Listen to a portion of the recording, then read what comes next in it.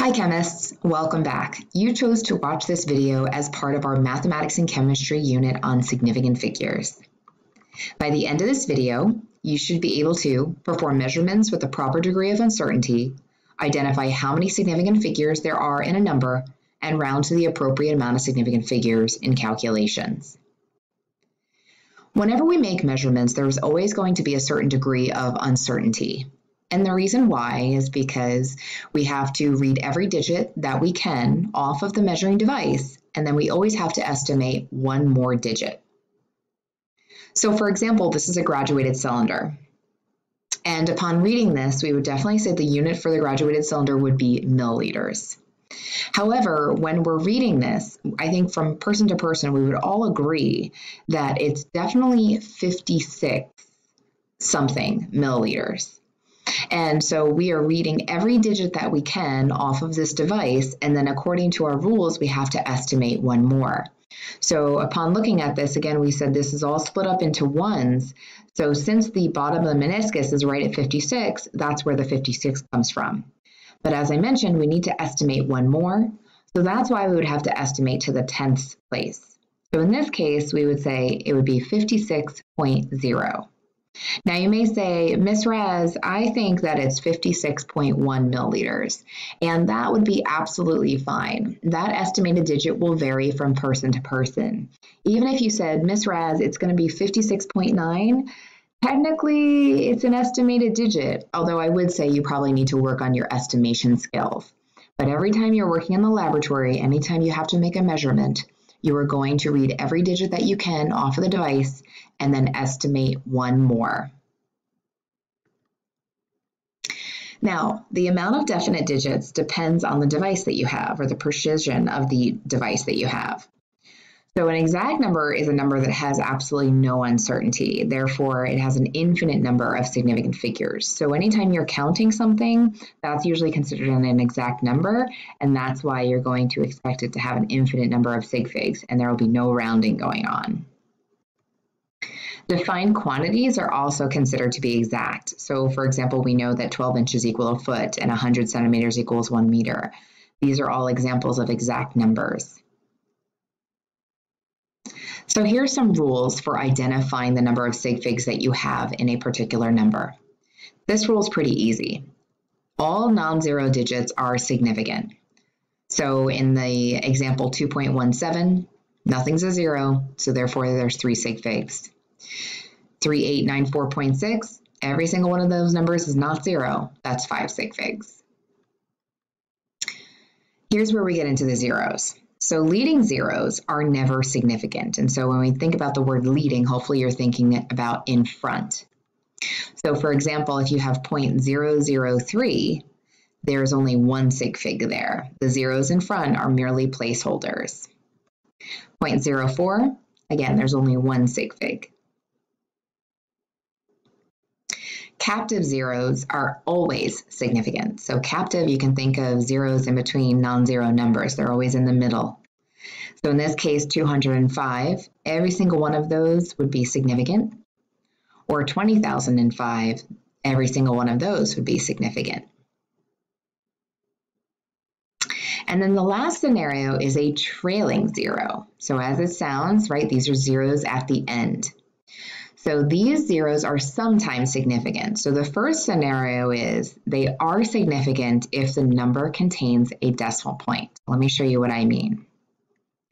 So if you have 155.0, since there is a decimal point, since that zero comes at the end, that zero is considered significant, and so every single one of those digits is significant. 0.450. Again, there is a decimal point there, and that zero at the end is trailing. Therefore, every single one of those is considered significant. However, the zero in front is technically a leading zero, and that's why it is not significant. Here's the second scenario. They are not significant if the number does not contain a decimal point. So for example, 1550. Since there is not a decimal point at the end, only the 1, the 5, and the 5 are considered significant. And then in the number 45,000, again, those are all trailing zeros. There is no decimal point, So therefore, there are only 2 significant figures. So let's do a really helpful summary. Again, zeros that come before the non-zero numbers, these are leading zeros and they're never significant. In the middle between 2 non-zero numbers, those are called captive zeros and they are always significant.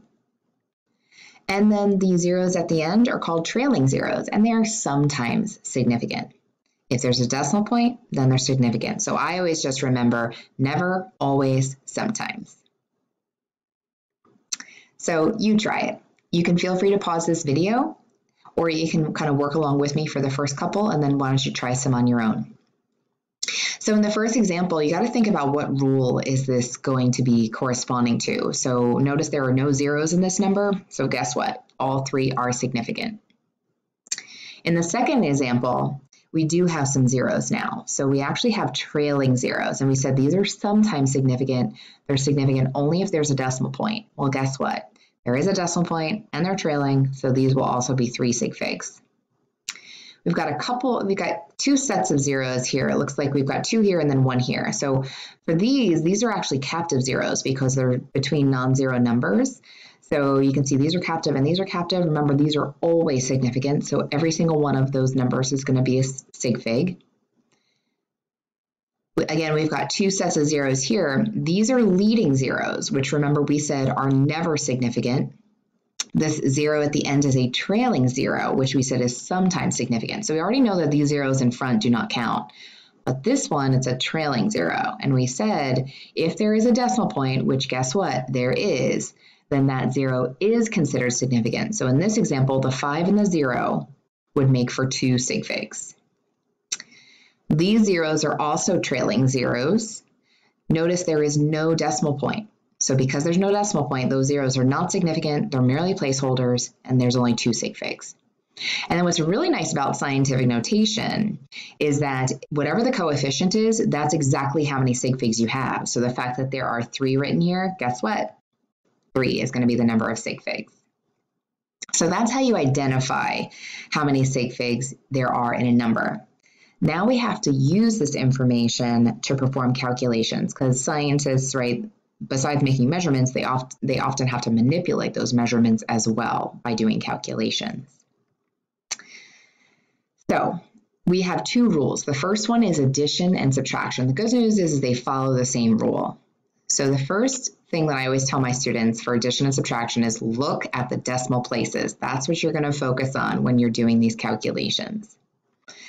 So your answer is going to be rounded to the same number of decimal places as the number used in the calculation with the least decimal places. So let me show you what I mean. So we've got these 2 calculations, and what I would do is just simply, write out the answers for each of these. And so that's what I did here. So I know obviously how to plug these things in my calculator, or you could do kind of a quick calculation by hand if you wanted to. So these are the answers that we get. Now I did highlight in blue where we're going to see the sig figs. So again, we said that we have to focus on the decimal places for addition and subtraction. So this has 1 decimal place to the right and this has 2. And that's why I highlighted the 7, because the 7 has the least number of decimal places.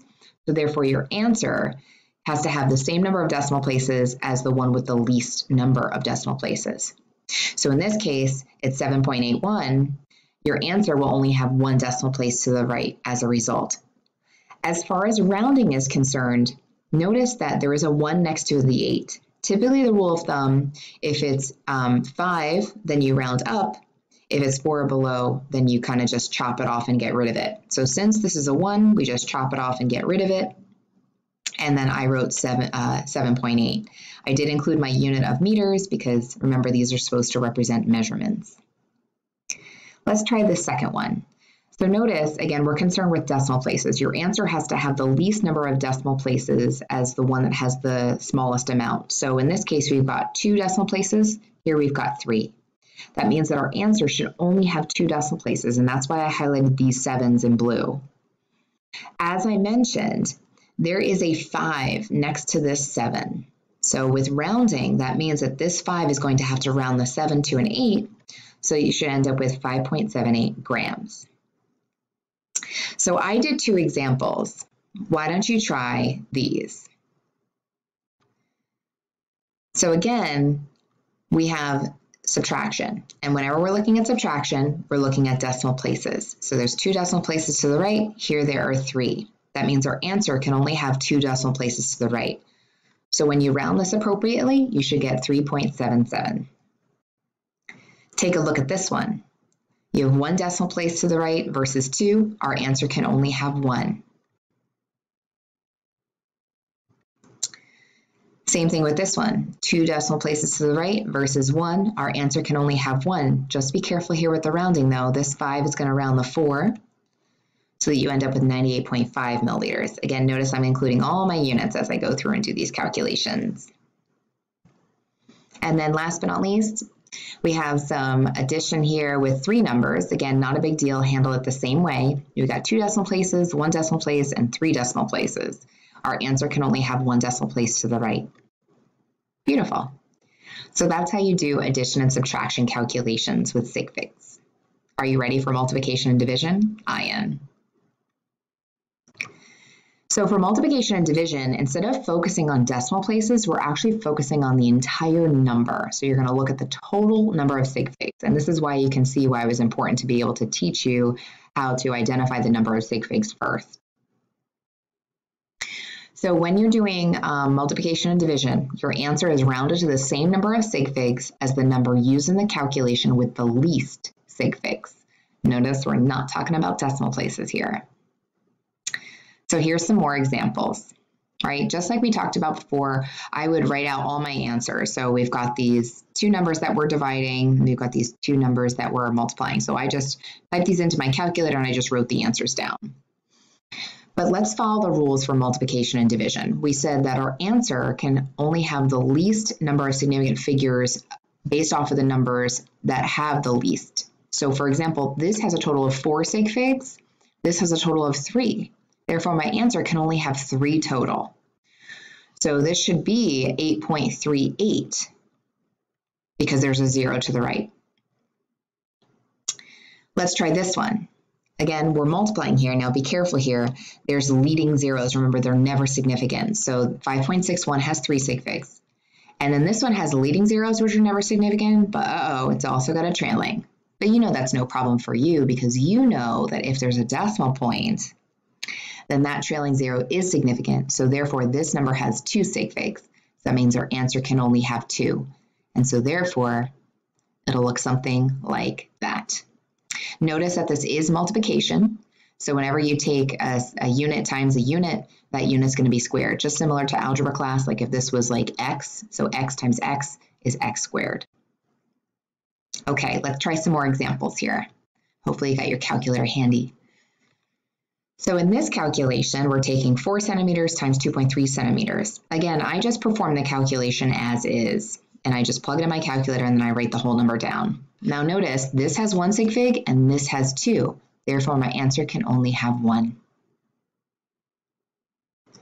For this one, we've got 2 sig figs here and 3 here. Our answer can therefore only have 2. And for this one, we're multiplying. So these are leading zeros. So remember, leading zeros are never significant. So there's only 2 sig figs here and there's 3 here. So then, therefore, our answer can only have 2. And again, we've got those, right? It's like x times x, so that's why it's milliliters squared.